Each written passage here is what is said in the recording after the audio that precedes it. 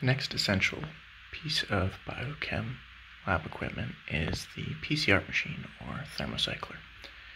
So, as the name suggests, this is a device that basically can cycle between different temperatures, and it allows you to amplify DNA. So you can go from basically very small quantities to really large quantities that are useful in experiments. And basic principle is it'll cycle between 98 degrees C, and that's the denaturing temperature. It allows you to split the double-stranded DNA into two single strands. Then you have the 55 to 60 C range, which is dependent on the primers that you're using, but this is the temperature at which your primers, which define the kind of specific region of DNA you want to amplify, will anneal. And this allows the polymerase, which actually copies the DNA, to then bind, and you can then extend at 72 C, and you get basically two copies for each cycle that you do from your one original copy. And if you run this, say, 30 times or so, then you'll have 2 to the 30th copies from what you started. So you can pretty rapidly get really large numbers of DNA that you need, and it's a very useful technique.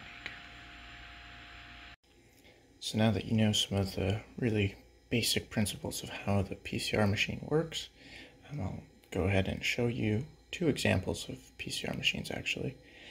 So left, the PTC 100.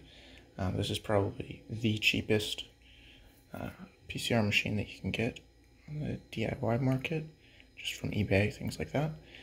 Probably around $100.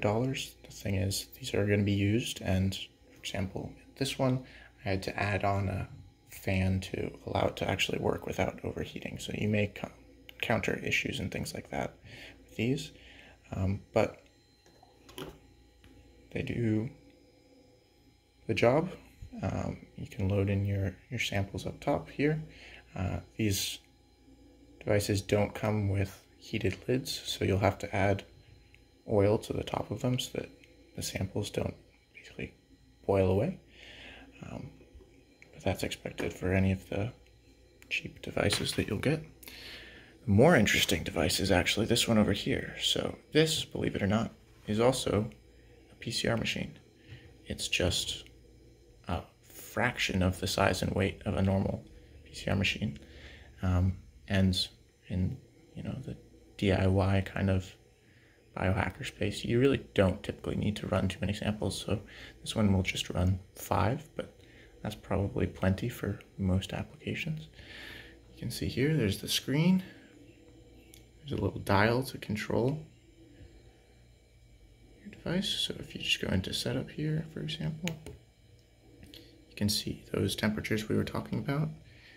In this case, you've got the 94 C for the denaturing temperature, and then 55 in this case is set up for the primers, and again 72 for the extension.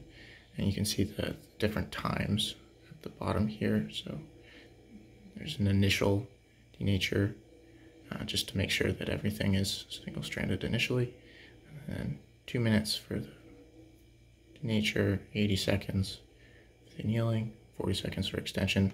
These will change depending on your actual experiment.